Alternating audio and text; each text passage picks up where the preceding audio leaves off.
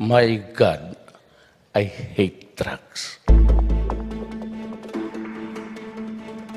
Tinanghal na Miss Universe 2018 ang pambata ng Pilipinas na si Catriona Gray. Naungasan ni Catriona ang 73 kandidata mula sa iba't ibang panig ng mundo. Pasok din sa top 3 sina Miss South Africa, Tamarin Green, na itinanghal na first runner-up, at Miss Venezuela, Stephanie Gutierrez, na naging second runner-up. Nasa isang viewing party sa Quezon City ang aming correspondent na si Pauline Versosa. Pauline, siguradong nagbubunyi kayong lahat dyan ngayon at kanina pa.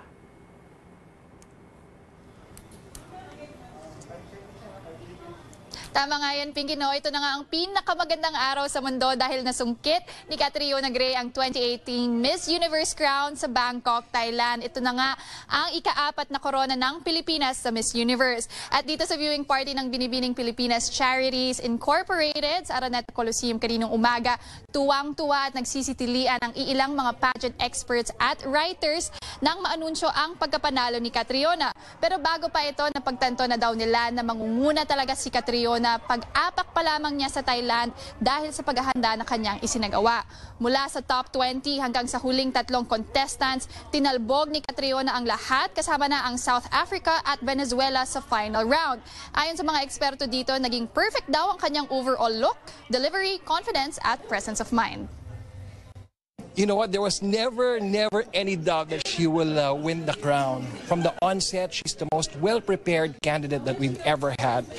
Kinakabahan pa rin ako because everything she did it down pat, down to her plan, and she executed it flawlessly. Aside from being a goddess, I know she will deliver comes the question and answer round.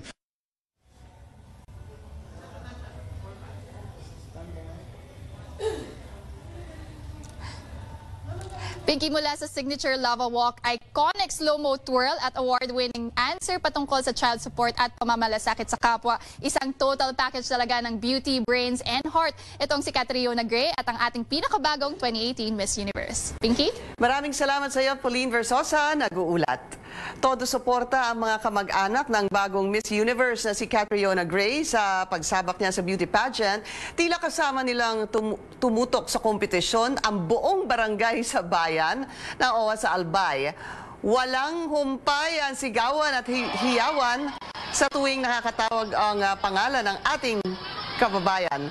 Ang iba sa kanila, damang-dama nila ang Miss Universe fever, may bit-bit pa silang mga placard at maging watawat ng Pilipinas. Kausapin natin ngayon si Salve Ragas Dineros, kamag-anak ni Catriona Gray. Balikan na lang po natin siya, mula po yan sa Albay. At mamaya rin makakausap natin ang isa sa mga trainers ng ating pambato na si Catriona Gray na si Miss Grand International 2016, Nicole Cordobes. Sa ibang balita, matapos ang pahiwatig ni Senador Ping Lacson sa umano'y pork barrel sa 2019 national budget kamakailan lang, sinabi ni House Majority Leader Rolando Andaya, mayroon na namang ipinasok na dagdag na pork sa naturang budget. Sa isang pahayag, tinukoy ni Andaya ang isang alkalde sa Bicol na nagsabing isang dating miyembro ng gabinete na tatakbo sa darating na eleksyon ang nagpasok ng hindi bababa sa 300 million pesos. Para raw yan sa proyektong pang-infrastruktura. Nauna nang inakusahan ni Andaya si Budget Secretary Ben Diokno ng pagpasok ng bilyong-bilyong pisong proyekto sa Public Works Department budget ngayong taon. Samantala, uumpisahan ng House Rules Committee ang investigasyon sa mga umano'y anomalya sa budget sa January 3. Nanindigan si House Minority Leader Congressman Danilo Suarez na dapat magbitiw sa pwesto si Budget Secretary Benjamin Diokno. Sa programang The Source, patuloy na kinikwestiyon ni Suarez ang inilaang 2.8 billion peso project sa Sorsogon at Kasiguran, Aurora, kung saan opisyal ang mga in-laws ni Diokno. Paano naman di niya alam na yung kanyang mga in-laws, yung bayan, 1,494 municipalities in the Philippines. 122 component cities. 2 bayan lang magkakaroon ng project na 3.8 billion, di mo alam. Sabi ni Suarez, nagsisinungaling si Diokno. Na yung sinabi niya, he doesn't know, he's lying. He knows that. He's lying so that, number one, mapapaboran yung kanyang dalawang kandidato na manalo. Pangalawa, kikita. Malaking kita. Git pa ni Suarez responsibilidad ng mga mambabatas na questionin si Secretary Diokno. Tingnan naman ninyo yung side ng House na hindi naman demolition, we're just doing just a check and balance, tapos nakita namin ito. At pinapakita namin sa kabinete, maybe yung isang member ng cabinet ninyo meron kaunting violation dito or nag-abuso sa kanyang katungkulan.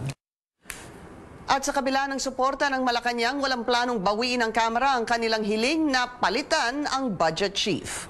They'll stand up supporting Ben, will stand up on our resolution.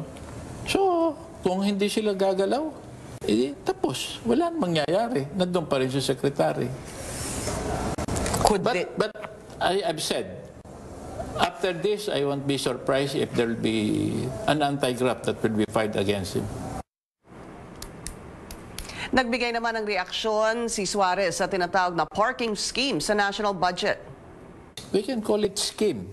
That is, if there will be financial assistance to power-plung areas that really needs assistance, they will welcome that.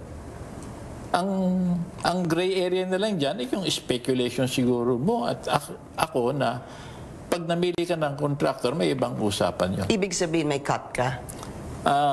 I will not say cut, meaning generosity of the contractors in giving assistance to you in terms of election campaign will be a better term. Sir, ang tawag doon, pork barrel yun, di ho ba? No. Matagal na wala pork barrel.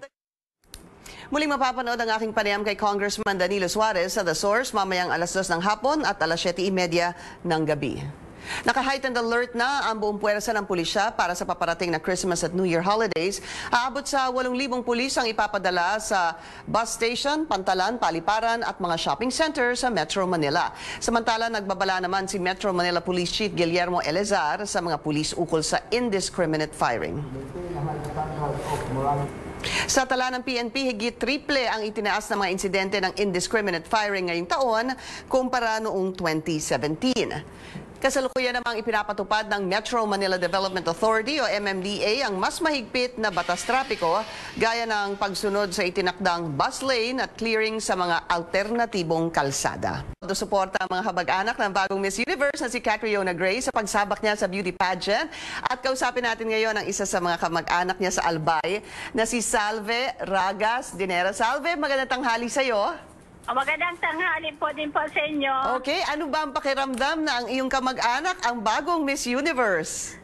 Proud po kami sa kanya sa pagkapanalo po niya dito sa Miss Universe. Ito po ang pinakamagandang regalo para sa Ragas family at sa mga taga-uwas sa Bicol at dito sa Pilipinas. Proud po kami sa kanya. Sabay-sabay ho ba kayo nanood kanina? Opo, doon po kami sa harap ng munisipyo ng Uwas. May viewing po kami doon kay Mayor Escoto. Ano ba pakiramdam tuwing naririnig na tatawagin ang pangalan ni Catriona? Excited po kami, happy kami, at saka nininervyos po kami, kaming lahat po dito. Pero nung nandun na ba sa top 3, sigurado na ba kayo na siya na magiging Miss Universe? Ay, opo, kasi yung pagkasagot niya po doon sa question and answer, maganda po yung sagot po niya doon. Kaya confident po kami na mananalo siya. Oo, ang galing eh. Kailan ba huli kayong nagkita? Ay, nung ano po niya dito sa homecoming, nag-homecoming siya dito sa UWAS, nung pagkapanalo po niya ng binibining Pilipinas World, muwi po sila dito. I see. Alright, so congratulations kay Catriona at syempre sa mga kapamilya niya dyan at syempre sa ating lahat. Opo, congratulations po. Maraming salamat, Salve Ragas Dineros.